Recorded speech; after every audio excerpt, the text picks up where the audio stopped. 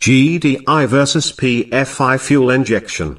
Multipoint or port fuel injection means there is a separate fuel injector for each cylinder that sprays fuel into the intake port, right before the intake valve. Gasoline direct injection or GDI is a more advanced version of multipoint systems in which fuel is injected directly into the combustion chamber instead of the intake port.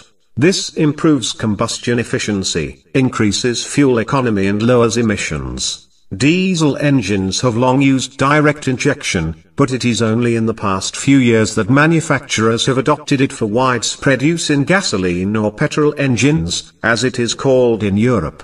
GDI was first used on the Mercedes Gullwing of the 1950s. It was later changed to regular injection. The biggest aspect of GDI is that gasoline is injected straight to the combustion chamber, as opposed to right before the intake valve.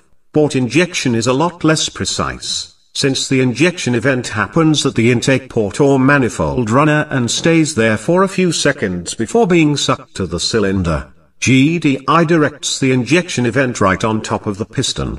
The end result is reduced emissions, increased durability, more power and a vastly variable engine able to meet future demands. To be able to adjust the fuel event is extremely important for power generation. Before, the only adjustment possible was that of ignition timing.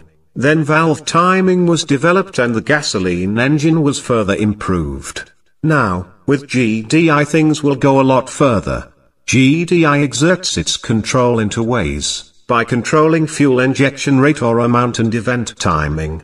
In GDI the fuel injection rate is controlled by pressure, which is held at a nominal 2200 psi or higher, as opposed to the 35 or 60 psi for port injection. The GDI fuel rail is also built sturdier to withstand these pressure and normally has an wall thickness of about 1/8 of an inch.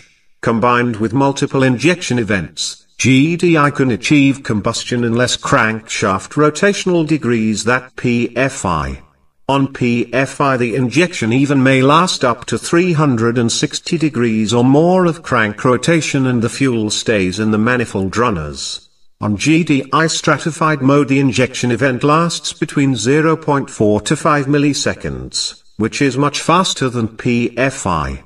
The ECM can inject fuel after the exhaust valve has closed, called homogeneous injection, or right before the ignition event, called the stratified mode, but more on that later. On these GDI engines everything is controlled and there is no room for mistakes.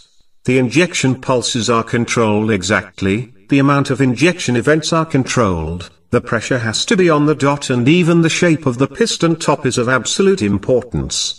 The whole idea is to create an air swirl to be able to have a fully mixed air and fuel, and even this air swirl is completely controlled by the electronics. All these systems will be discussed later in detail.